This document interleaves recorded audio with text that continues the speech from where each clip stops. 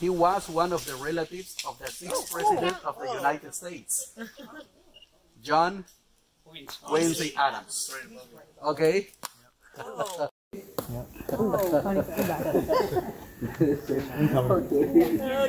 let's go. Then, Mr. Thomas Adams saw the way how the local people got the sap of the tree, and he exported it to the United States. First, he tried to make the tire wheel. It didn't work. That was before Henry Ford. Then he come back here, and he saw one more time the way how the local people get the sap of the tree. He saw what they do with that. He learned much. He also listened to the way they're throwing nuts down from the gum tree so they can eat them later. He saw that these people, when they get a sap, they boil it in order to take off all the dirt that fall in. So he learned much, and then he exported one more time to the United States. Then he had a company. The first mark he had in his company, he called it the same way the local people call it. Chicle. Oh. You know what I'm talking about? The yellow envelope. Chiclets. That in Mayan language means chick is mouth, clet means chewing. Okay? Later, in association with Wrigley's Jr., they own one of the most important companies for chewing gums and candies.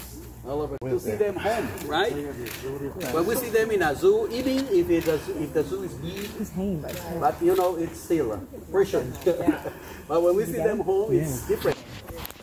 They are eating the fruit of that tree. That's why they are there. You see it? That tree is the same tree. This we can see here. It's the same tree that has marks on the bark. And you know, the fruit they are eating is this I have in my hand. This one. Huh. Look at the sap coming on this tree, on this fruit. You see? Look at this. Look.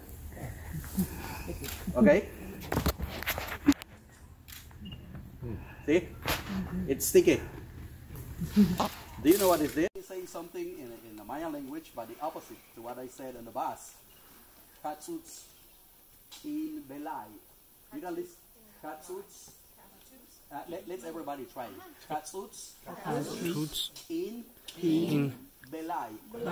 Okay, the accent, the pronunciation. That's ancient, right? Katsuts in Belay means today is a beautiful day. I think that changed. And the way it was rainy, but now Katsuts in Belay. Okay. Okay. Gracias.